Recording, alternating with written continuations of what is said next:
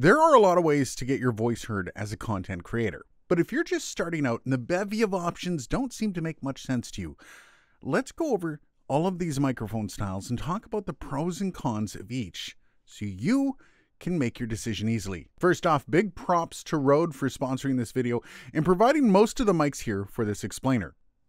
This is the mic. It's the one we all know and love. They come as condensers or dynamics, and both work just as well, but have different needs for being run properly. These are also the OG mics. These are art-producing units that have been perfected over the years since the original carbon microphone. Don't use one of those though, they sound absolutely horrible. These mics all work best when positioned close to the mouth, each one having its own sweet spot, but generally within 6 inches for the best quality of sound.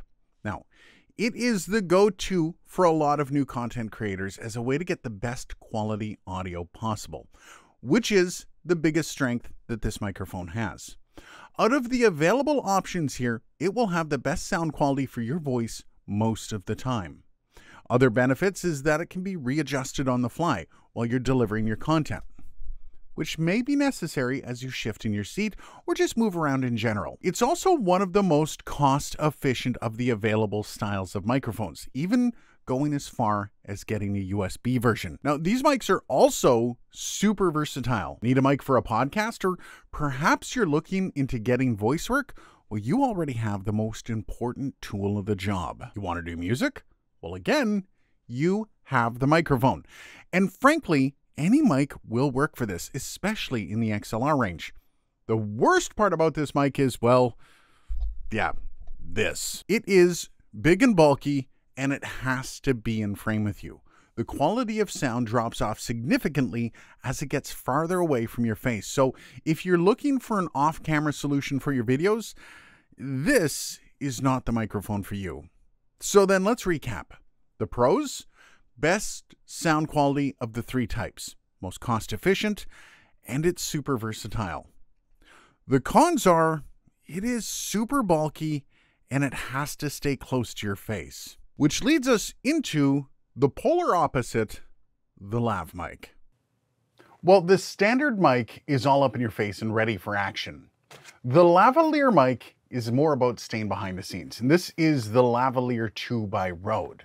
It's understated, and it's been the go-to for TV and movie production for years. Lav mics are when you don't want to go loud and proud, but you require discretion.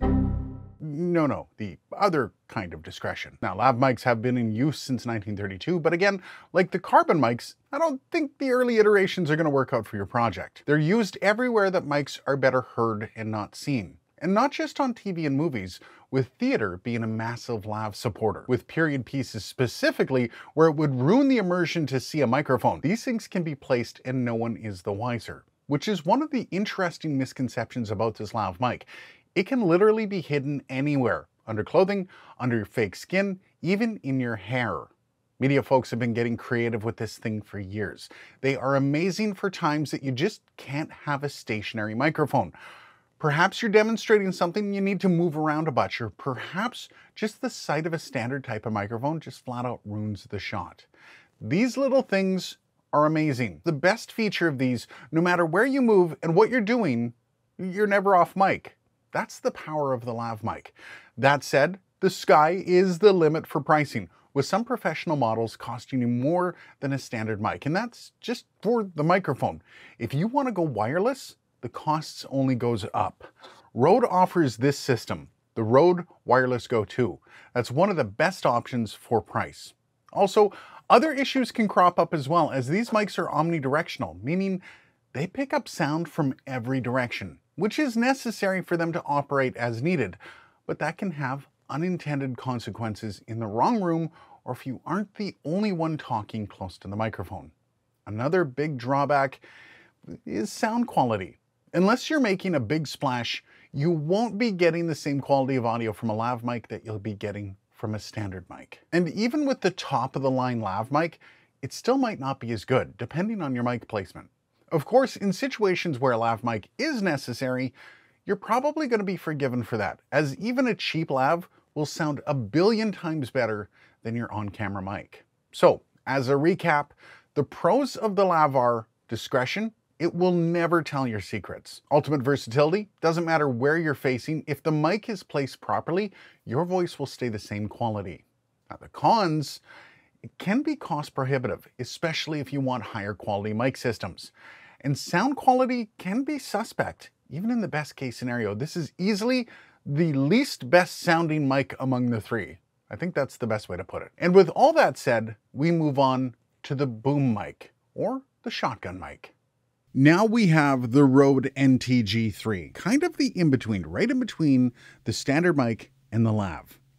Now, these have been the go-to for Hollywood and TV since the 60s. They're specifically meant to pick up sound from in front. Now, there are several types of microphones like this, including the boom mic, the short boom mic, and pencil mics. Now, these are called boom mics because they're utilized on the end of boom poles and are used to pick up dialogue from a relative distance. And in the hands of a good boom operator, they can sound like magic. These can be the best sounding audio for many content creators and are even used in voiceover settings. And in a lot of instances, they can be used off camera. But despite all of these positives, there are some drawbacks here. While these are magic in the hands of a good boom operator, some might have a hard time staying on mic. Remember, I said they're very directional. That means if you move too much, the audio might dip, and it's very easy to do. Which means if you're doing anything other than a talking head video like this one, this might not be the mic for you. Also, there is an issue called warble. Now, it's a phase issue that kind of just wrecks your audio, and it can happen if you don't have decent treatment or even just an off specific size of the room you're in. Won't get too deep into it, but there are shorter shotguns and even pencil mics that you can use to avoid that issue. The one trade-off with that, though, is that the shorter the tube, the less capable it is at off-axis rejection. So you do have to keep that in mind. Also, most of the time you can fix the warble issue with mic placement, so there is that. The only other thing that might be an issue could be cost. Now, there are a ton of great options at entry, so it is kind of a half con. But as you move up to the professional series of booms, it can be rather cost prohibitive. One thing I can say is in most professional shooting scenarios, a mix of lavs and shotguns are used. So there's always a backup. And there are also scenarios where a boom mic just won't work, like a really wide shot in a movie. So then, to recap the pros of the shotgun microphone. Great sound, even from a distance. Off-camera approach without the diminished sound quality, and it's versatile, as shotgun mics can be used for other things like voiceover or Foley creation. The cons, however, they are really easy to go off axis. Possible warble, but that really isn't too big of an issue with the right setup, and possibly somewhat cost prohibitive. So realistically, there is no one perfect setup for everyone, meaning no one microphone is going to be better or worse than the others, and it all depends on what you're using it for. I really hope this helps you make up your mind with which mic works for you. Again, big shout out to RODE for sponsoring this video with all the gear that made this kind of a video possible. Cheers.